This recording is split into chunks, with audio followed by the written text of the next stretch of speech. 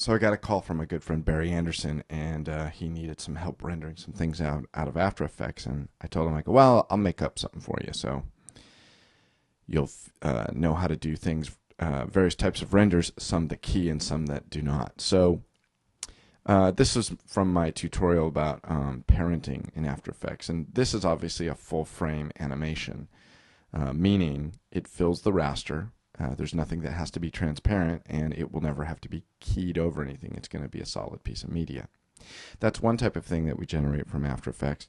The other type of thing that we generate from After Effects are things that need to be keyed. So here's a little lower third example with a little typical kind of thing, a bar, and write on some letters, and then dissolve on some the rest of it. So this obviously has transparency as delineated by the checkered box, or the fact that this bar is transparent. Now, one thing to mind about this is that this little checkboxy here, the toggle transparency grid, this could confuse you. Okay, so if I was looking at this like this, I might think, oh, this is just something over a black background because it is set to the transparency box thing. I don't even know why. I guess it makes sense that you would have this, but I always fly with this thing off, so I know if something is supposed to be transparent.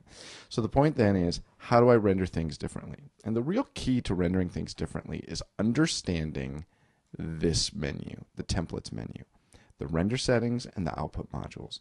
Now, I know some very accomplished After Effects people that never deal with this, and what they do is they say, I want to take this thing and I want to make a movie. Okay, and then it takes it into the render queue, and then they go through, they click here and they set everything the way they want, and then they click here and they set everything the way they want, and then they tell it where they want to put it and what they want to call it, which probably should be the name of your composition. That's a whole nother discussion.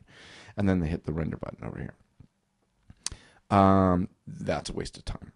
And I understand why people do it, because things are different, but all in all, things are not that different. So what I want to show you is the importance of these template things. So first thing we're going to do is we're going to do the render settings template.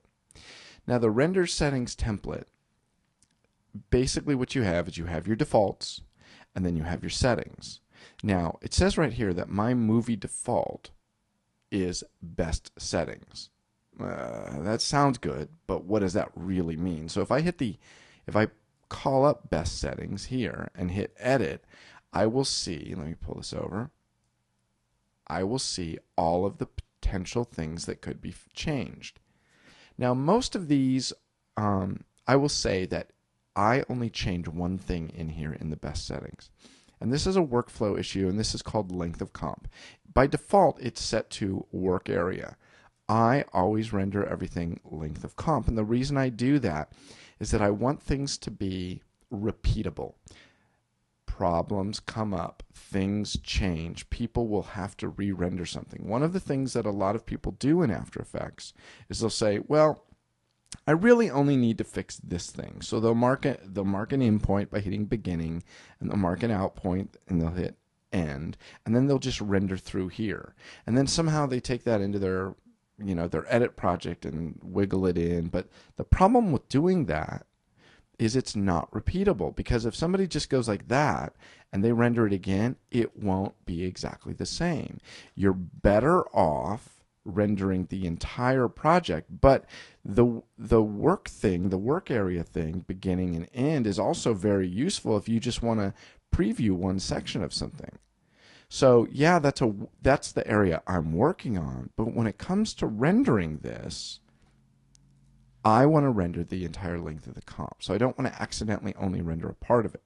So how do we get that away from the default? I'm going to take one of these out of here. Basically what you would do is you want to go into the templates, render settings, best settings. You want to edit it. And it will, like I said, it will default to here. I change it to there. I click OK, and then I click OK. And that setting is now changed. Now, the important part of this, so here's that same setting, back into the Edit, Template, Render Settings. The important part is, what is your default? Because your default is the thing that will, come up by default. So I always want it to come up to best settings, and I personally want the best settings to be the length of comp. There are good arguments against that, but I don't buy into them. Now, probably the more important setting is the output module. Now, I can click on output module and change all these things, but you're better off doing it once and doing it up here in the output module settings here. Now, what I do here is you can have multiple presets. Now, some of these are default, and some of these are ones that I have made. For example, I made ProRes plus audio and ProRes no audio. I also made lossless with alpha. I think I did, or at least I modified that. I can't remember now. So those are the three that I use all the time. Now, if I'm working on a project where I'm rendering out, not overlays that key, but full screen things that don't have audio, what I will do is I'll come up here, I'll change this to ProRes no audio, click OK, and at that point, when I send something into the render queue, let me do that right here, it will come in as ProRes no audio, which is very cool. But let's say I'm doing a project that has a ton of lower thirds. Okay, so what I'm going to do is I'm going to take this out of here, and I'm going to go to my lower third. I'm going to go Templates, Output Module. I will change my default to Lossless with Alpha. I'll click OK. And at this point, I'll take my lower third, send that to the render queue, and look what it's done. Now, why is that important? Because the thing you do the most, you want to do the most efficient. So if I'm doing 50 lower thirds, I'm going to take the time to go in and change my default, edit, templates, output module, default, to be lossless with alpha. The alternative, however, let's say I'm doing 50 lower thirds and one full screen thing, and let's say this is my full screen thing. If I send this to the render queue, I now will go into here and say, well, what I really want is a ProRes thing, and because it doesn't have any audio, I will change that one to there. One of my presets, but not my default. Now, in regards to the actual presets, I want to show you one important setting that I'll be honest with you, I don't understand why the other alternative is there, but I'm sure there's a good reason for it. I just don't know. I'm going to go to Edit, Templates, Output Module, and then I am going to go to my Lossless with Alpha, and I'm going to hit Edit. Here's the most important one. What I want when it comes to Lossless with Alpha is I want RGB plus alpha, which means that's the part of the image that decides what is transparent. I want it to be an animation codec, which I would change in here. And I also want it to be straight unmatted. Now, some people do pre-multiplied, and I just got to say, I don't know why. If I do straight unmatted, it will actually look the same way it does, let me cancel out of some of these things, as it does when it's keyed over here. When it does pre-multiplied, it will take your background color and blend that into the things that are transparent. So say, for example, if I go turn on this guy and then go into composite mode,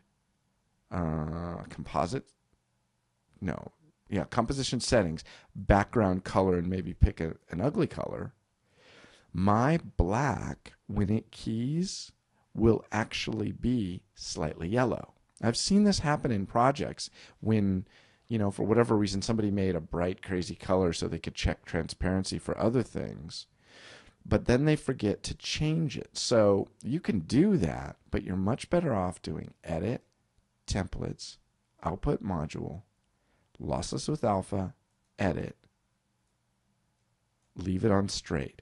If I do straight, regardless of what color my background color is, it will still look like this.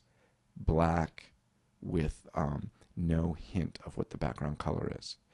So that's my kind of walk through the templates and the defaults and how to set up things for rendering. Later.